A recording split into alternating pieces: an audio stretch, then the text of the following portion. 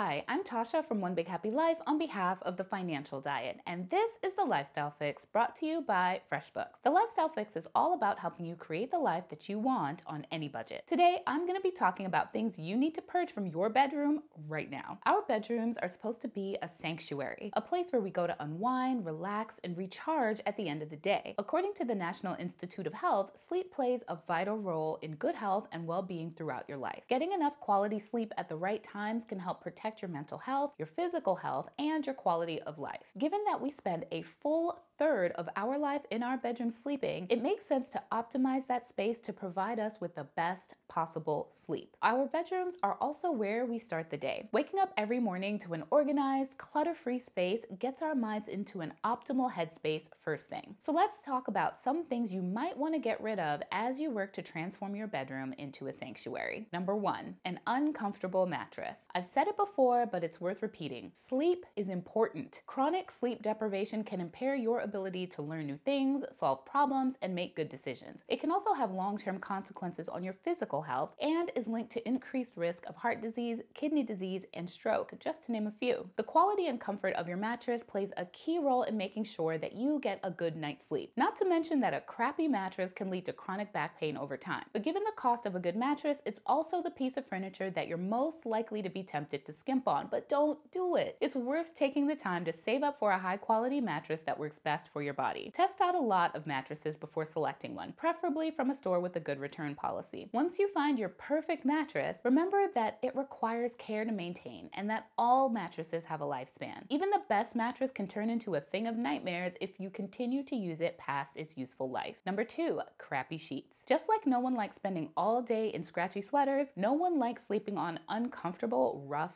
sheets. Also in the crappy sheet category are stain sheets or sheets with holes. Given that sheets are made of a flat material, they don't tend to mend that well unless you add extra material as a patch, which also does nothing to add to the comfort factor of your sheets. There's nothing like slipping into a bed with clean, soft sheets at night. Good sheets don't have to break the bank. The first thing you'll want to look at is the thread count. Generally, a low thread count makes for rough and uncomfortable sheets. But beware, just because the thread count is high doesn't mean that the sheets are actually better. Thread count refers to the number of threads in the square inch of fabric, but there are also sneaky tricks that some manufacturers use to inflate the thread count and the price, but not necessarily the quality. As you're looking for the most comfortable and long-lasting sheets, pay attention to the type of cotton that was used and the weave. Good sheets will feel better and better after washing and never pill. Number 3, lumpy pillows. A bad pillow can contribute to poor sleep and make it harder for you to fall asleep quickly. If you found yourself stacking several pillows or repeatedly rearranging them to get comfortable, it's probably time for you to get a new pillow. A quick test to see if your pillow needs to be replaced is to fold it in half. If it bounces back to straight right away, then it's in good shape. If not, it's time to get a new one, or if you're a little crafty, you can rehabilitate it. Feather and down pillows are the most prone to lumps. Reducing the amount of moisture your pillow is exposed to can help prevent lumps from forming in the first place. You can use a waterproof pillow cover under your pillowcase to hold out water. If your pillow is already lumpy, here's how you fix it. You can toss it in the dryer on low or no heat with a few tennis balls. You can also try opening up your pillow along the seam and manually pulling the lumps apart and then stitching your pillow back together. If none of that works, it's time for a new pillow. You also want to make sure that you have the right type of pillow for the way that you sleep. Each sleeping position, back, side, or stomach, requires different support, and the wrong pillow can cause neck pain and disrupt your sleep. A side sleeper needs a firmer, sometimes thicker pillow to keep their neck in line with their back. A stomach sleeper doesn't need a pillow at all or should only use a thin or very soft one. A back sleeper needs a medium pillow with medium thickness. So if your pillow is disrupting your sleep at night, let it go and find one that fits your needs. Number 4, clutter crowding your surfaces. When clutter starts to collect on surfaces in your bedroom, it starts to weigh on your mental health and turn your bedroom from a relaxing area into a stress zone. Seeing all of that clutter and not dealing with it can even make you feel guilty right before bed, and who wants that? The mental stress from clutter can stifle your creative side and hurt your ability to problem solve. None of these feelings will contribute to a nice and relaxing slumber. When it comes to dealing with clutter in a bedroom or any other room, I like to first start by looking at exactly what's causing the clutter. Is it dirty laundry piled up on a chair? Clean laundry in a pile on the floor because you didn't get to folding it? Unopened mail that somehow made it to your dresser? As you work to declutter your space, try to come up with alternative solutions for dealing with the clutter to minimize the likelihood that it will happen again. For example, if you keep piling up dirty laundry on a chair, get rid of the chair because you're not sitting in it anyway, and put a new laundry basket with a lid in its place instead. Number 5, books you've read or are meaning to read. If you're like me and love books, then it's really hard for you to look at them and see clutter. But if you aren't actively reading those books or magazines, then clutter is exactly what they are: a pile of unfinished, been meaning to, will get there someday stuff. Keeping it around your bed where you can knock it over or trip on it at night isn't gonna make that pile get smaller any faster. Trust me. Instead of letting those books and magazines take up residence on your nightstand, select one to keep and relocate the other books to a designated to-read shelf elsewhere in your home. Having said that, while reading before bed is a well-known way of relaxing and getting your mind primed for sleep, some sleep experts believe that while it's good to read before bed, you should not be reading in bed. Beds, they insist, are for 2 things and 2 things only: sleep and sex. So for the best and most relaxing sleep experience, you might want to consider purging all books from your bedroom and doing your pre-bed reading in a comfy chair somewhere else instead. Number 6, your work desk. With laptops and cell phones, it's really easy to take our work to bed with us. Working on a big project or sending a last-minute email is a great way to wind down and de-stress for bed. Said no one ever. Even if you aren't pulling out your work while you're laying in bed, just having it in the same room as you serves to remind you of work and what you could be doing, which can get your mind thinking about work stuff when it should be relaxing. A bedroom should be a safe haven for you, and that includes freedom from work staring at you in the face. If you have a small apartment and can't escape your workspace completely, try to hide your computer and any work papers or anything that reminds you of work by getting them out of sight. Keeping your work desk out of the bedroom makes it easier for you to truly clock out of the office and focus on just relaxing and drifting off to sleep. Number 7, screens. Screens are everywhere, but the one place that they really shouldn't be is your bedroom. Full disclosure, I do have a television in my bedroom that I have a love-hate relationship with. Almost everyone has at least one electronic item in their bedrooms. A National Sleep Foundation poll also showed that 95% of adults use electronics within 1 hour before bed, and about 2/3 of adults take their phones to bed, and 90% of 18 to 29-year-olds do. This is not a good trend because blue light, the same kind of light our screens produce, has been shown to affect the production of melatonin. That's the chemical in our body that makes us feel drowsy, letting us know that it's time to sleep. Less melatonin makes it more difficult to fall asleep and lets us feel like we aren't tired yet, even though we are. The same light from screens can also degrade the quality of our sleep throughout the night. In addition to the physiological effect, using the screens hurts us by adding extra stimulation, and not the good kind, right before bed. And it also makes it more likely that we'll pick up our phones first thing in the morning and be bombarded with outside messages instead of using that time to focus on our personal priorities for our day. So consider doing a digital detox and banning screens from your bedroom entirely. Go back to an old school alarm clock or use a smart speaker like Amazon Echo or Google Home as your alarm clock and music player in the morning. Number 8, your pet. I'm gonna qualify this one a bit and say that you don't have to kick your furry pal out of your bedroom entirely, but you might want to consider banishing them from your bed. Now, I know that this one is gonna have people all up in arms, but hear me out. Our pets can be a great source of comfort. They can help us de-stress and relax after a long day. They're our companions, and so many of us can't imagine sleeping without them. But a recent sleep study found that 30% of people who shared beds with their pets are woken up by their pets. 63% report poor sleep, and 5% had trouble falling back asleep. The fact is that pets make noises and move around throughout the night. Those noises disrupt our sleep, either by pulling us out of deeper and super essential phases of sleep, or by waking us up entirely. So if you are at all concerned about the amount of sleep that you're getting or the quality of your sleep, it may be that you need to consider having your furry friend spend the night in a bed of their own or in a different room. Now that you know how to turn your bedroom into a tranquil oasis so you can get better sleep and live a healthier life, let's talk about an essential business tool for a healthy business: Freshbooks. Making sure your business is in good shape starts with keeping your books in order. Things like invoicing, tracking time and expenses, project coordination, and other accounting tasks can be confusing, eat up valuable time, and in turn cause